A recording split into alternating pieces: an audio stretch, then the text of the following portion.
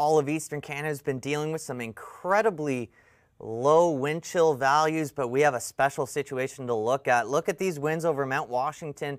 They're gusting over 180 kilometers an hour. Pair that with the polar vortex station right overhead. Temperatures drop to -44, and this is what it resulted in. It looks like a view from the South Pole or even space. Well, that's the station where actually a few scientists are there 24/7. They have to knock the ice off the instruments, and that actually resulted in a new wind chill record for the entire country of the United States, -78 early Sunday morning. And how does this compare to the rest of Canada? Well, it's actually a pretty interesting year. Every province and territory, with the exception of Nova Scotia and PEI, has had a wind chill of -50. And if you try to compare it to Canada's all-time record, Kugluktuk, you now have company at the top of the list. Canada and the U.S. are now tied.